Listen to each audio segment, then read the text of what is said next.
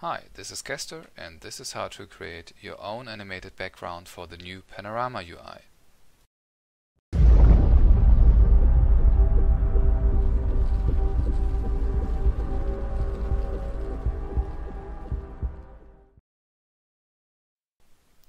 So first things first, the new Panorama UI is only an optional update, so for the time being it won't load up. When you start CSGO, you will have to set a launch option to do so. So I'm going to guide you how to set this launch option. First of all, you need to access your Steam library and head to your CSGO entry. Right click on that to get to the properties, and in the first tab of the properties there is a button called Set Launch Options, where you can add a new launch option. If you have some launch options, just add this one in addition to that. If you don't have launch options, it will look like this. So the launch option we are going to add is called Panorama, and as all launch options it has to start with a minus, so minus Panorama in front will define that the next time CSGO will be booted, the new Panorama UI is loaded. So just to show you the default settings of the Panorama UI, I'm going to boot up CSGO, and as you can see here, after the new loading screen, the Panorama UI is shown, and behind the player model on the right side you can see the background image which is animated, and for the default settings it's the map D nuke, which is shown in a short animation, and we are going to change this to our own custom animation. To do so, we will have to define which video we are going to use. I decided to use my channel trailer from YouTube, but you can use any video you are going to find or you want to use. The only limitation is that this video has to be in WebM. As you can see here in the properties of my source video, my channel trailer is also not in the format we need, and that is why we need to convert this video. To convert our source video into the desired format WebM, we need a program. There are several programs to convert videos from one format to the other, but I'm currently using the AVC, the Any Video Converter, and I'm going to link to the download page in my video description on YouTube.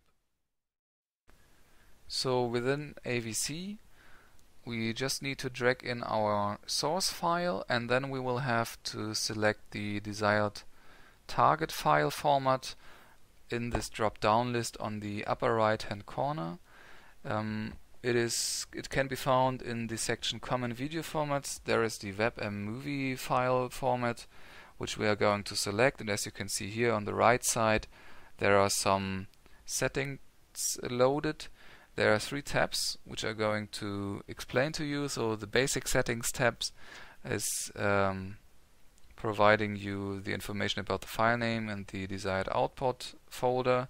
You can also shorten the video you are going to convert, but I'm going to keep the video length to the length of the original file. In terms of video size, I recommend selecting original, and quality should be on high, but just keep in mind that the file itself, WebM, is not of the highest quality, so the new file we are going to create after conversion won't look that good as the source file. In the tab Video Options, I recommend to set the video bitrate to original video bitrate to keep the quality as high as possible, and in the tab Audio Options I suggest to disable the audio. The reason for that is that the audio will also be playing in the background of the menu, and this might be a conflict to your menu music playing in CSGO. So if you set up all your conversion settings, click on the button Convert Now and wait for the process to be finished. To teach CSGO to load a new video as a background, we need to place our new created file within the file structure of CSGO. So the path would be your installation path, and then steamapps, common, Counter-Strike Global Offensive, CSGO, and then there is a new folder which is called Panorama, and within Panorama you will find several videos. And as you can see here by the preview pictures, there are 3 videos which contain the nuke background we saw before, which are called nuke 540p and nuke 720p. And to keep them as a backup, I'm going to create a new folder here which is called backup, and copy all these videos within this folder, so even if we destroy something, we can make our process undone. So after creating our backup, I'm going to place in my new video file that we created and converted.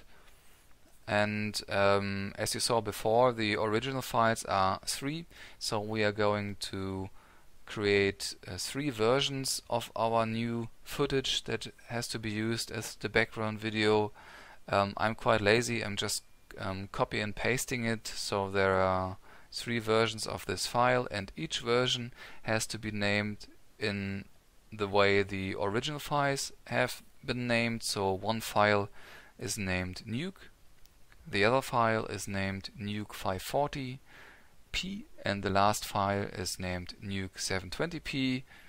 So after putting in our new background file and changing those file names, you should have a backup folder where the original nuke videos are in, and the Panorama videos folder where your video is placed in 3 different versions, at least different in terms of the name. One is called nuke, one is called nuke 540p, and one is called nuke 720p. So that's all. We've changed the video files, so if we boot up CSGO now, the new background of the UI will be our video.